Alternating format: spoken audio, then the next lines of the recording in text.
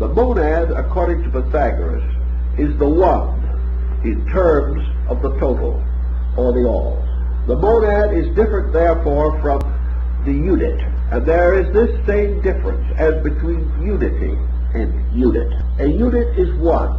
A unity is one. But the unit is a one separate or dissimilar from other things.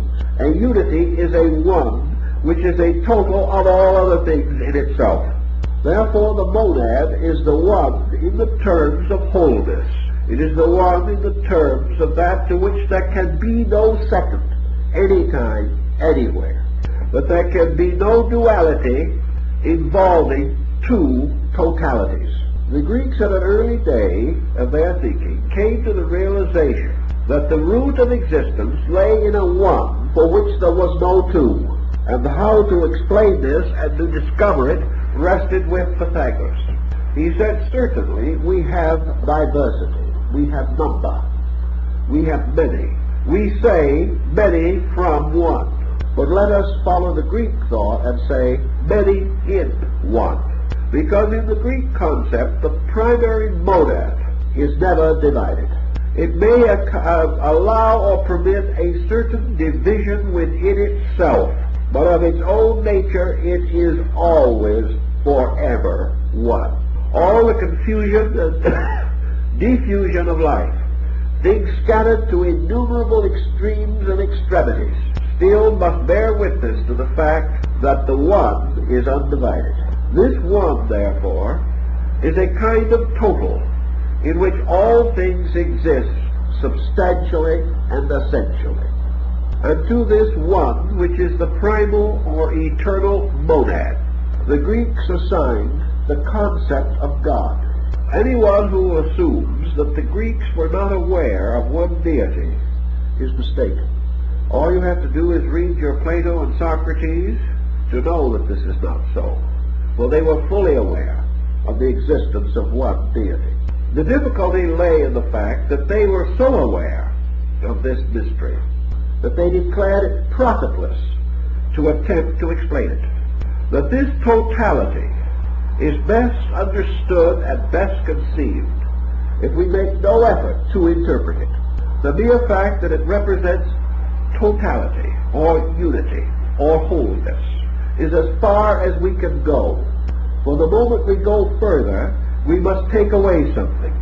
If we say that it has any attributes, we are immediately denying that it has certain other attributes.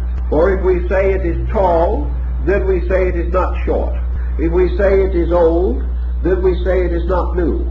If we say it was begotten, then we must say that it can end. Therefore, any way in which we attempt to define it must deprive it of some of its attributes. So the concept of monad, or totality, was perhaps not an incorrect one for the primary of Greek thinking. This primary they regarded, therefore, as all-inclusive.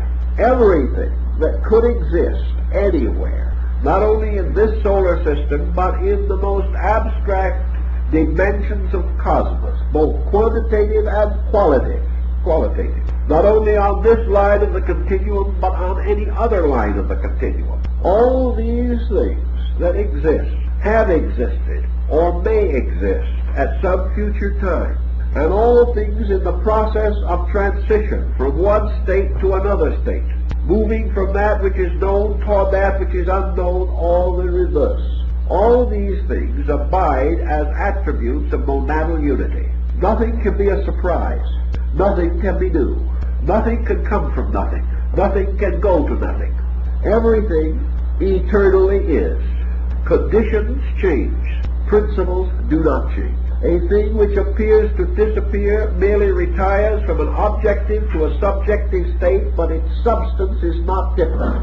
Anything which appears to come from nowhere, but nothing can come from nowhere. Therefore, space or emptiness as we know it cannot be space and it cannot be empty.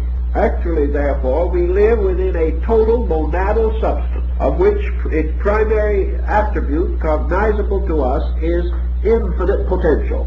There is no limit to what it can be. There is no way of measuring what it has been. There's no way of solving really what it is.